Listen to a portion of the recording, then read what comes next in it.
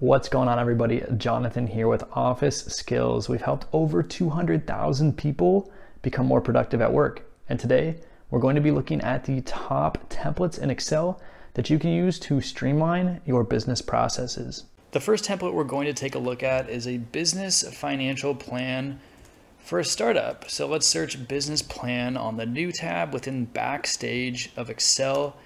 And we have a few different templates pop up. A couple are checklists, but we want to use this business financial plan right here.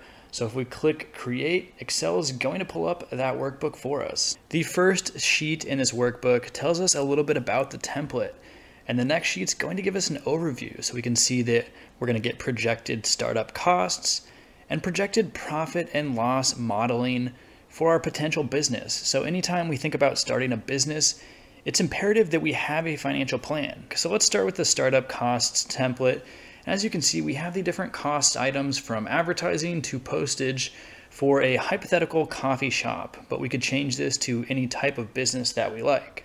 And Excel has filled in some examples for us, so we can see what those startup costs might look like for a hypothetical coffee shop. We also have a P&L sheet included, where we can break down revenue and expenses into subcategories on a monthly basis. And once again, Excel has given us examples of these figures, so we can work off of the figures that they've given us and then plug in our own values for what we think our business is going to do based on comparables out there. Let's not forget about the awesome pre-built Gantt chart templates that Excel has provided for us. So under new templates, we've searched Gantt, and as we can see, there's about 6 different templates that Excel has provided for us. Let's go with this first one here. And in this template, Excel gives us a project planner using a Gantt chart. This is going to be incredibly helpful to visualize the plan and scheduling for our project. The different activities within this project are going to display based upon the period that they're supposed to start in. So we have our earliest activities within the project up here at the top of the chart. And then as we scroll down, we see these activities that we're supposed to be starting later. And it looks like we're already 50% complete with activity 26, which is way ahead of schedule. Next up, we have a general ledger with budget comparison for actual expenses versus those that we budgeted for. And this is going to be super useful for anyone in the accounting department. And this workbook comes with 4 different worksheets. The first worksheet displays the actual versus the budget of what our expenses turned out to be for the year. And it has some nice visuals here with conditional formatting to show us where the biggest portions of our budgets lie, charitables being the largest.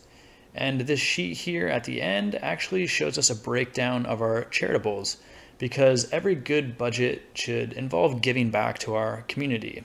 If we want to take a further look, we can look at monthly expenses summary, and we have some nice filters here to filter by each specific expense, so that we don't have to sort through a large list of our different expenses.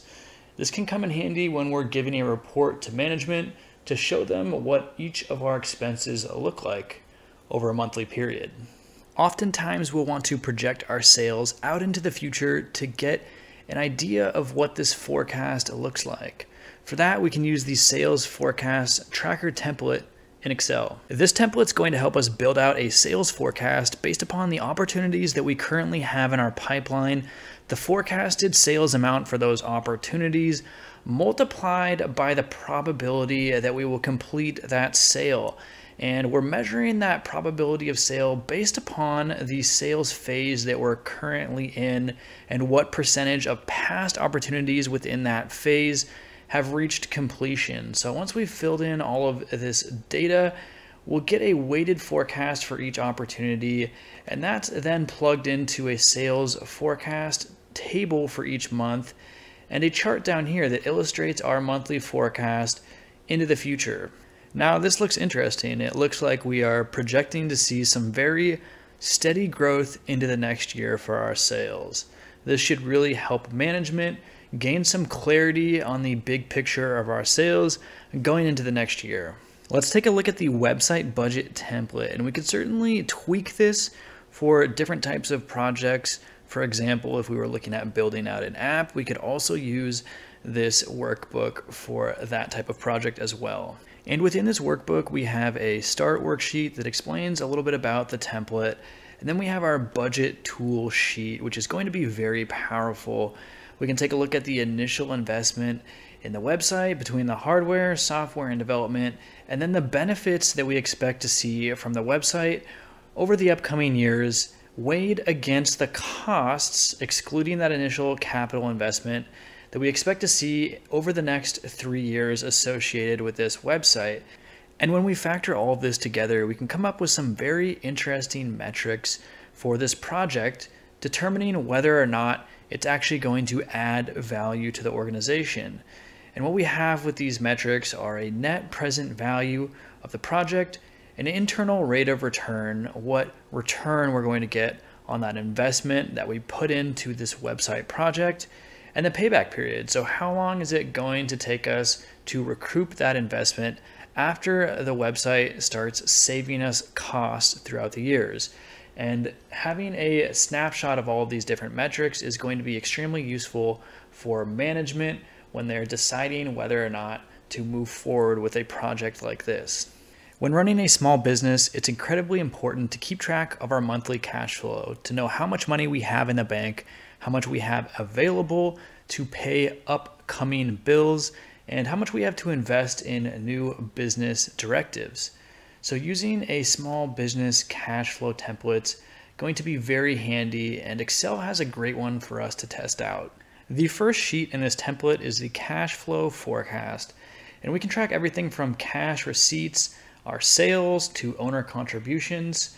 And then as we scroll down, we have the cash paid out. So that's advertising, mortgage interest, rent or lease.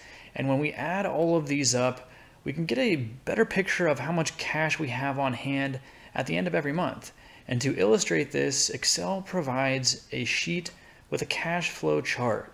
We have a simple table here on the left with our monthly cash on hand, and that is illustrated in a chart here on the right. And as we can see, our cash on hand dipped in June and July. That was a scary time for us. If any unexpected expenses were to have come up, we may have had to take out a high interest loan in order to get through that time. But fortunately, we bounced back with those cash on hand balances looking really strong throughout the rest of the year, putting us in a great position to expand our business. And that wraps it up for the top 6 templates that come for free built in with Excel. If you enjoyed this video, make sure to hit that like button and subscribe to the channel for more Microsoft Office and PC updates.